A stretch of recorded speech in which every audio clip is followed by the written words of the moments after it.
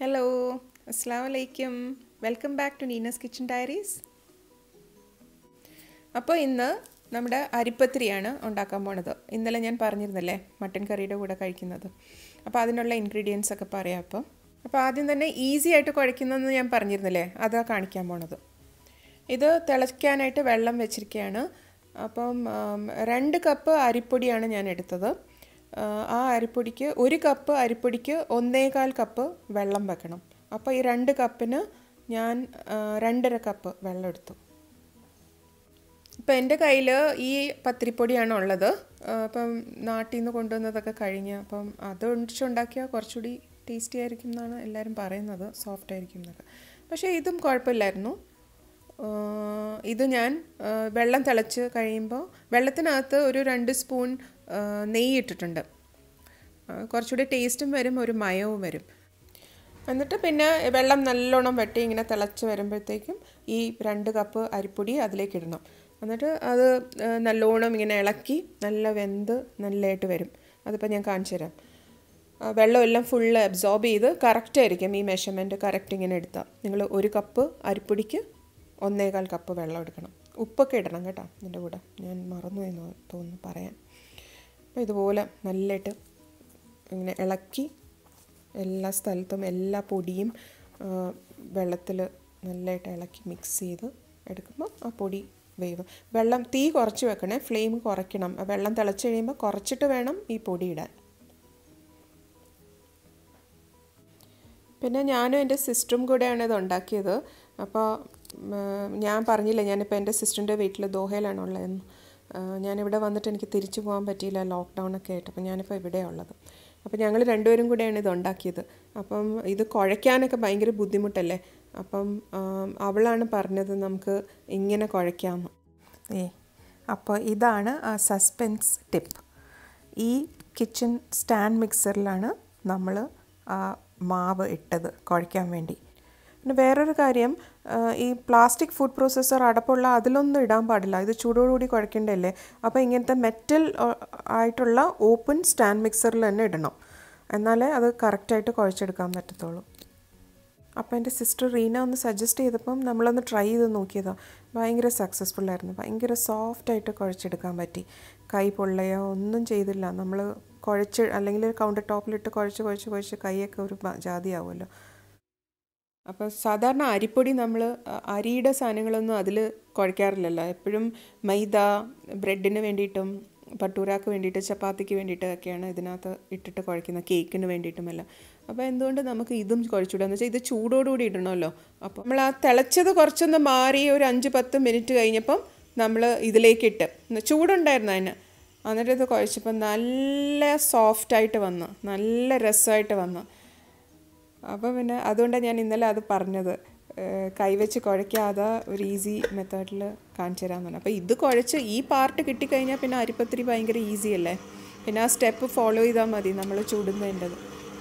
അപ്പോൾ നല്ലതായിരുന്നു. അപ്പോൾ നിങ്ങൾ ഇതൊന്നും ട്രൈ ചെയ്യാത്ത കുറച്ച് പേര് ട്രൈ ചെയ്തിട്ടുണ്ടായിരിക്കും. പക്ഷേ ഞാൻ ഇതുവരെ ഇത് ആദ്യമായിട്ടാണ് ഞാൻ ഇങ്ങനെ ചെയ്യുന്നത്.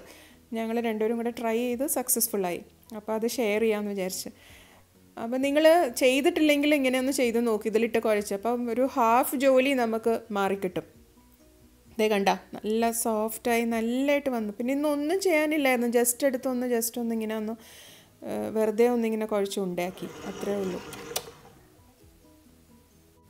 പിന്നെ വേറൊരു കാര്യം, ഈ മെഷീൻ ഉള്ളവർക്ക് മാത്രമേ, ഈ സ്റ്റാൻഡ് മിക്സർ ഉള്ളവർക്ക് മാത്രമേ ഇത് ഉണ്ടാക്കാൻ പറ്റത്തുള്ളൂ.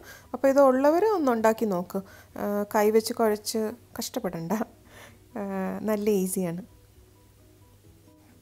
അല്ലാത്തവർക്ക് കൈവച്ച് തന്നെ കുഴക്കേണ്ടി വരും. ഇതേ ഇപ്പം തന്നെ കണ്ടാൽ മനസ്സിലാവും, കൈവച്ച് ഇങ്ങനെ എടുത്തിട്ട് നല്ല സോഫ്റ്റായിട്ടിരിക്കുന്നു. ഇനി ഒന്നും ചെയ്യണ്ട, വെറുതെ പരത്തിയാൽ മാത്രം മതി. കണ്ടോ, നല്ല സോഫ്റ്റ്. പിന്നെ അതേ ഇങ്ങനെ ജസ്റ്റ് ഇങ്ങനെ ഒന്ന് ഉരുട്ടി, അത്ര മാത്രമേ ചെയ്തോളൂ. പിന്നെ എന്നിട്ട് നോർമലായിട്ട് നമ്മൾ ഉണ്ട ഉരുട്ടി അരിപ്പത്തിരി ചുട്ടെടുത്തു. ഇതേ കണ്ട നല്ല സോഫ്റ്റായി. അത് ഒരു 10 മിനിറ്റ്, ലെസ് ദാൻ 10 മിനിറ്റ്സ് ആയിട്ടുള്ളൂ. എല്ലാം എളുപ്പപ്പണിയായിരുന്നേ. പിന്നെ ഈ പ്രസ്സറിൽ വെച്ചിട്ട് പ്രസ് ചെയ്തിട്ട് എടുത്തിട്ട് ചുട്ടെടുത്തു.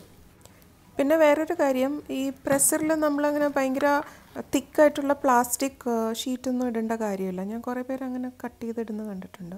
ഞാൻ ക്ലിങ് റാപ്പ് ഇങ്ങനെ ചുറ്റി വെച്ച് നല്ല രസമായിട്ട് ചെയ്യാൻ പറ്റി. പിന്നെ അത് കഴിഞ്ഞിട്ട് പത്തിരി എടുത്തിട്ട് അരിപ്പൊടിയിലിട്ടിട്ട് അതൊന്ന് ജസ്റ്റ് ഒന്ന് അങ്ങോട്ടും ഇങ്ങോട്ടും തട്ടും, അരിപ്പൊടി തട്ടും. ഇതുപോലെ അരിപ്പൊടിയിൽ മുക്കിയിട്ട് അങ്ങോട്ടും ഇങ്ങോട്ടും അങ്ങനെ തട്ടിയെടുത്തിട്ട് അപ്പോഴത്തേക്കും നമ്മുടെ പാൻ അടുപ്പിൽ വെച്ചിട്ട് അത് ചൂടായി വരുമ്പോഴത്തേക്കും നേരെ പാനിലേക്ക് ഇടുക. ഇട്ട ഉടനെ തന്നെ ഒരു 10 സെക്കൻഡോ 5-6 സെക്കൻഡോ വല്ലതും അപ്പോൾ തന്നെ മറിച്ചിടണം. First മറിക്കൽ step 1. അത് കഴിഞ്ഞിട്ട് പിന്നെ ഇങ്ങനെ നമ്മളിങ്ങനെ കൈവച്ച് ഇങ്ങനെ തിരിച്ചിട്ട് കൊടുക്കണം. അതൊരു കുറച്ച് നേരം അങ്ങനെ ചെയ്യണം. അത് കഴിഞ്ഞിട്ട് പിന്നെ ഒരു ഫ്ലിപ്പുണ്ട്, ആ ലാസ്റ്റ് ഫ്ലിപ്പാണത്. അത് കഴിയുമ്പോൾ അത് പൊങ്ങി വരും.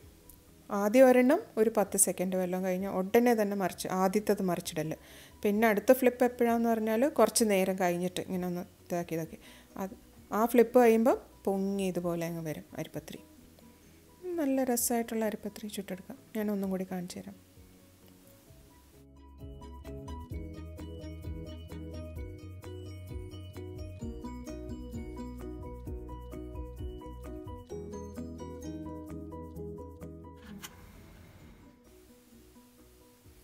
കണ്ടോ, നമ്മളിങ്ങനെ കുത്തുകയും ഒന്നും ചെയ്യേണ്ട ആവശ്യമില്ല.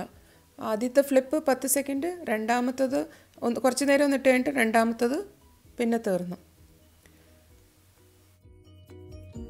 കണ്ടോ, നല്ല സോഫ്റ്റ് അരിപ്പത്തിരീസ് റെഡി വിതിൻ മിനിറ്റ്സ്. കുഴച്ച് നമ്മുടെ കൈയൊന്നും ഇട്ട് പാടുപെടുത്തണ്ട. പിന്നെ ഈ അരിപ്പത്തിരി തേങ്ങാപ്പാലിൻ്റെ കൂടെയാണ് സെർവ് ചെയ്യേണ്ടത്. തേങ്ങാപ്പാലിൽ കുറച്ച് 2 സ്പൂൺ നെയ്യ് ഇട്ടാൽ നല്ലതാണ്. പിന്നെ ഇതിൻ്റെ കോമ്പിനേഷൻ ഞാൻ പറഞ്ഞ പോലെ ഇന്നലത്തെ മട്ടൻ കറി, പിന്നെ ബീഫ് വരട്ടിയത്, മട്ടനും ബീഫും ചിക്കനും, ഇതൊക്കെയാണ് ഇതിൻ്റെ കോമ്പിനേഷൻ. പിന്നെ മീൻ കറി മീൻ മുളകിട്ടത്, പിന്നെ ചിലവർ പൊട്ടിറ്റോ കറീൻ്റെ കൂടെ കഴിക്കും, പരിപ്പ് കറി കോമ്പിനേഷനാണ്. പിന്നെ വെജിറ്റബിൾ കറി, എഗ് കറി അതിൻ്റെ കൂടെയൊക്കെ കഴിക്കാൻ പറ്റും.